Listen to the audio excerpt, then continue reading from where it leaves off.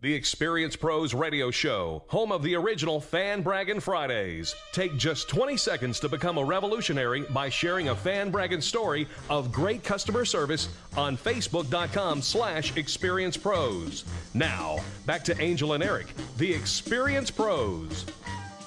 It is telling your story so it gets heard, understood, and remembered. Sometimes feel like Mission Impossible. Then Jerry Brown of JerryBrownPR can help. Jerry's here on the Experience Pros Radio Show every week at this time with a tip to help you tell your story. Welcome back, Jerry. What's our storytelling tip this week? Well, thank you. I'm happy to be here. And, you know, we've all used PowerPoint or seen people use PowerPoint to provide some visuals to go along with their presentation. But, you know, you can also use props.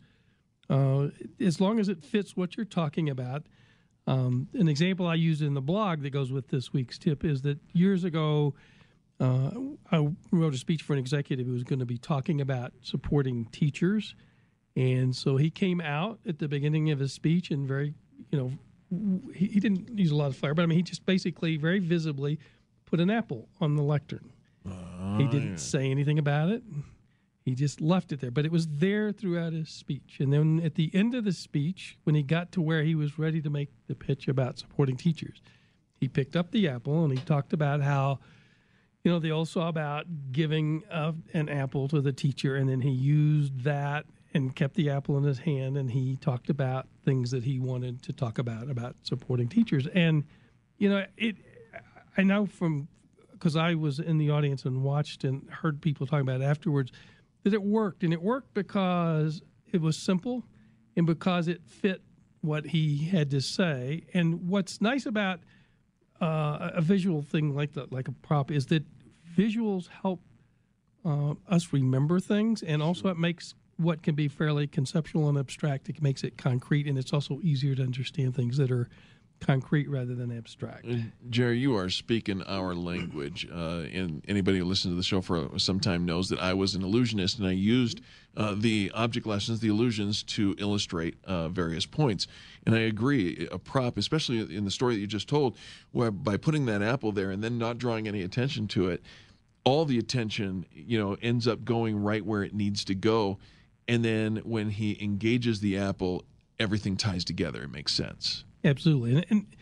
And you were talking about one, Angel, before we just went on the air. You want to tell that? Yeah, Karen Sussman did a workshop, a presentation, and she had a scroll talking about Ron Popeil and all the different products he had. The Ronco guy. Yeah, Ronco and Vegco and Suco and Cutco and yes, all the Maddox. And it was a scroll piece of paper that she rolled out, and it just went all down the middle of the floor. And Must have been 20 feet long. It was. It was very visual to say all the different things and that she was emphasizing. And that one prop, I remember her. I remember her name. I remember the presentation. I remember the prop. And because of that, when I get her newsletter, she always kind of ties in something to it, and it makes it easy for us to remember. And it's not a distraction. And I think sometimes, Jerry, people can take this prop thing a little too far. Well, and actually, that's a good segue into what I wanted to sort of close up with, which is exactly that. If you're going to use a prop or props, make sure they reinforce your message, that they need to fit what you're talking about, and they need to help you make whatever point you want to make. They shouldn't be distracting. So the simpler, the better, usually. And one that you would think you wouldn't have to say, but I have seen a couple of cases where I kind of cringe a little bit, is make sure they're not dangerous. Don't be throwing things around or whatever, something that... Don't take all the fun out of it, Jerry. I know. Isn't it funny, you know, that you have to bring that up to make sure that it isn't dangerous, because we've probably can all go right back to something we've seen and saw some poor judgment on the presenter's side of that. Absolutely. Well, we appreciate you for bringing this in, and we will make sure that we use props.